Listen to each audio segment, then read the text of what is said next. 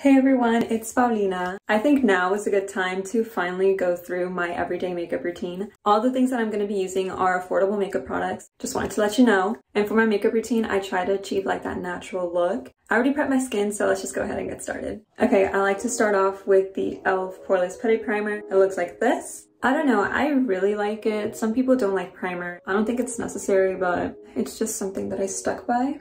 I just rub that in with my fingers. Also, the sun is out, and so my freckles are, I don't know if you can tell, but they're a little bit more showy today. And so I just put that all over. Next, I have been loving this e.l.f. foundation. It's the Flawless Satin Foundation in the shade Beige. And it's one of the best things. My sister showed me this one and I've been using it ever since. I usually use BB cream for everyday wear, but recently I've changed it to this foundation because it just feels very much light and not too heavy. And it gives me a good amount of coverage, which I like because I don't really like that cakey type of look. I like a little bit crazy. Let me blend that out. And I just get my sponge and start blending it out. I usually like starting at the middle and going upwards. I don't know if there's a difference, but I like it. So you just do that all over until it's blended. Blending is your best friend when it comes to a natural makeup look. I mean, I feel like it is for any sort of makeup look, but for this, you really want to make it look like it's part of your skin. Okay, I just put that all over my face and it's done. This has more like a medium coverage, so if you like more of a heavy coverage, I think it's buildable. I haven't really tried, but since we're doing more of a natural makeup look, I suggest just doing 1 layer or 2 at most and you'll be good. Next, I go in with these 2 concealers. I got 2 different colors because originally this one was sold out and I got like the second best color. This one was a little bit too dark, but I still like to use it and blend it with this one. This is the e.l.f. Hydrating Camo Concealer Satin Finish. This one is in a medium peach. You're gonna see how it just looks more yellowy, but I like to use that one first, like very little amount.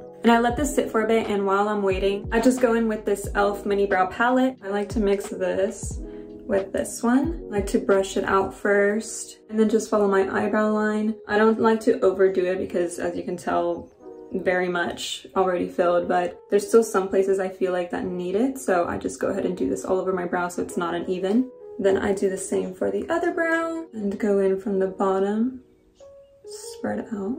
And I kind of like to elongate a little bit, so I drag it out just a tiny bit. Just do that, and then I just brush it out again. You can use any spoolie. I like this one. This one's my best friend. Okay, as I'm done with that, I just like to blend the under eye and eyelid. It's a little bit yellow, but I just like to add that first so it has more like a heavy coverage under my eyes because it'd be having some dark circles. And so then I go in with the same concealer, but this one is in Fair Beige. I use this one in a lot more places, so I just put it in where I originally put it in. Forgot to blend this out. My chin, a little bit on my eyebrows, eyelid. That's good for now, and I let that sit. The reason I let it sit for a bit is because like once it starts like kind of drying, not completely, as it's drying, when I blend it out, I feel like it gives more of coverage. That's probably just me, but I just leave that on for a couple minutes. And as I'm waiting, I go in with the e.l.f. Putty Bronzer. Looks like this. I just go in with the big brush, tap. And I like to follow my cheekbone. And then up to the side of my face and just blend that up. And then same to the other side. Follow cheekbone and blend up. Sometimes I put too much, but as I continue doing my makeup, I like start blending out everything and it's not as harsh. I also like to add a little bit on my forehead. Kind of do like small circles in an upwards motion. And then I also like to put a little bit on my jawline, just a little bit. And also just on my nose, like all over. I don't know why I started doing this, but I don't hate it. So this is what I do now. Just all over, under, side. Okay, then I start blending. I go like this and then upwards. I don't really do much to my eyebrows, but I try to at least give it some shape. That just blend. See how that looks better? There it is. Before I move on to anything else, I like to go in with the Wet n Wild Photo Focus Translucent Powder. It just looks like this. No way this just happened. Oh my goodness, what a waste. Moving on, let me clean this up real quick. That just slipped out of my hands. I don't know how that happened. You just like getting it from here because it's already too much. But the only areas that I put it in, I just like to go under the eye just so I don't crease too much. And my smile line, because those are the two places that crease the most, and I don't want that to happen. I mean, it still creases, but not as bad. And then going back to the lighter concealer, put some on the tip of my nose, sides, and middle right here. And then this one, I don't really wait since it's like just a tiny, tiny bit. And I just start blending it out. And after that, you can either use an eyeshadow or a bronzer for this. I usually like using my bronzer just because it's more of like a putty than a powder. I just get a small brush and tap it and start like outlining my crease and going upwards on your crease and then go out a little bit. I usually like putting some under my eye. I always forget to get close to the camera when I'm doing makeup tutorials. Okay, just like that. Then I go in with the e.l.f. Bite Size Eyeshadow Cream and Sugar. As you can tell, I'm a little bit obsessed with e.l.f. products, but I like to blend the dark one and the light one just so it's not overwhelming. And just to set the bronzer I already have on, I'm just gonna tap it a little bit. Just like to set it with powder. And when I realize it's too much, I literally just tap it away like that. It looks cute. And then after that, I like to go in with the Rare Beauty Illuminating Highlighter. Look how it looks, it's so cute. You do not need much of it. This is as much as I use. And even using less is enough. And I just blend that out with a flat brush or any brush that you use. Look at that.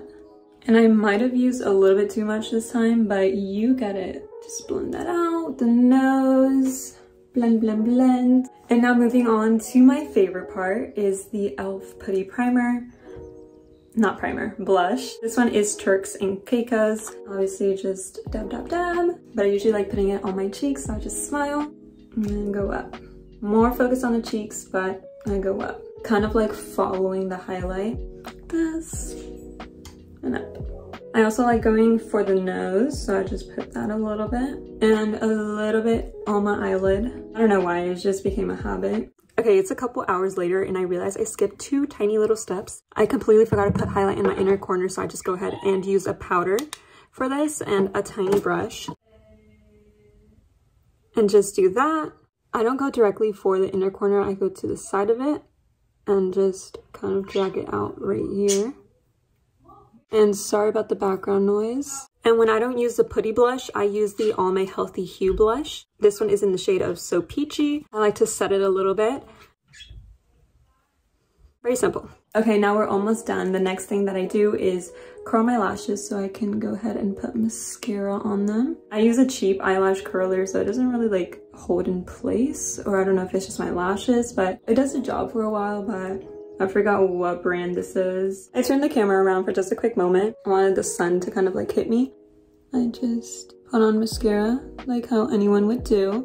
I usually like starting at the bottom and wiggling it out. That's the best method that works for me. I try to get each eyelash and try not to make it too clumpy. I usually like separating them and let that dry, and same goes for the other side. Now here's how it looks. I usually like doing 2 layers, but if you want to keep it more natural, obviously do 1, but here's how it looks like with 1 layer. And then here's how it looks like with the second layer. Obviously it's not much of a big difference, but still enough to see a slight change. Then I go back in with the Photo Focus Translucent Powder by Wet n Wild. Obviously tap it, tap, tap, and put it in areas that I don't want it to be too dewy looking. I still keep some areas, but just the places that I know look greasy, very slightly though. And then finally, we're moving on to my lips, the final product. I have been loving these 3 combinations lately, especially for the winter because it's more like a fall winter type of look. The first one that I use is the NYX Matte Lip Liner in the color Sandstorm. I just outline my lips.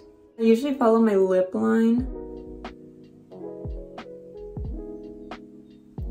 This is how this one looks like in my skin color. And I just outline, kind of bring it up in the middle, and then these. Then I go in with the same NYX lip liner, but this one is in brown. And then this one I go at the very, very edge and only outline a little bit, like so. I don't try to overdo it, but it also depends on the time of day. Like if I am going out to a club or a date night and it's dark out, I usually intensify this and like overline a little bit more. But for the day, I like to keep it subtle. And then finally, I go in with this e.l.f. lip gloss, and this one is in Moody. There's nothing to it. I just like to make my lips glossy.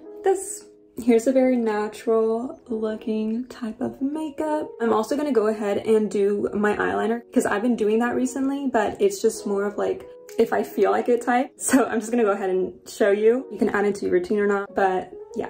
Okay, sometimes I'm not feeling liner, but when I do and it's the day, I usually like doing brown eyeliner. And I use this e.l.f. palette. It's the cream and sugar one. And I go in with the darkest and kind of just lightly,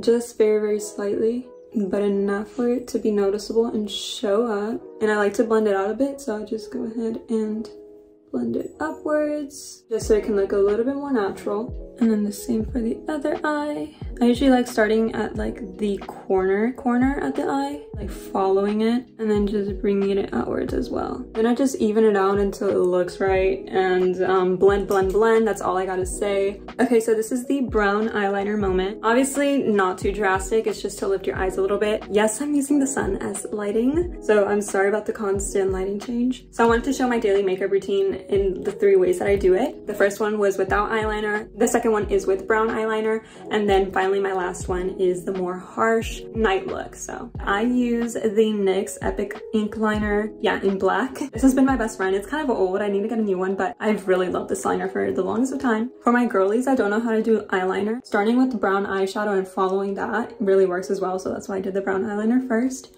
I like to be super concentrated. I start at my corner right here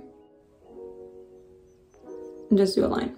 Kind of following my crease line here, like that. Creating kind of like a triangle, so putting it downwards to the side here. Kind of creating that shape. I don't know if you can see that, but then I like just filling it in and then slowly building up that shape.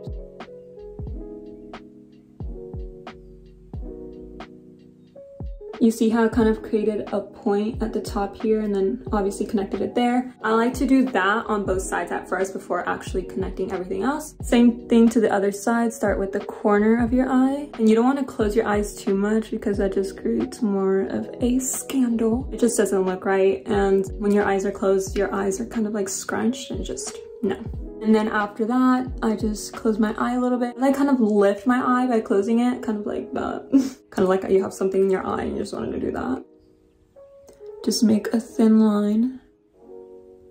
And you can either leave it like this, it looks completely fine, or connect, start building it up for it to connect to this line and just like drag it down. Okay, you see how I connected it here? Like I just went down and then there you have it. I just like to powder off everything. I don't know why, but I like putting extra blush because I'm a blush girl. We're done. Okay, I'm gonna go outside and just show you the full effect. It honestly always looks better in the sun. It's so bright, but this is how it looks. Like once you're in the sun, it looks very, very natural. I kind of went off today, I'm not gonna lie. Very natural, very dewy. Let's see how my hair looks down. I have not had it down in a while.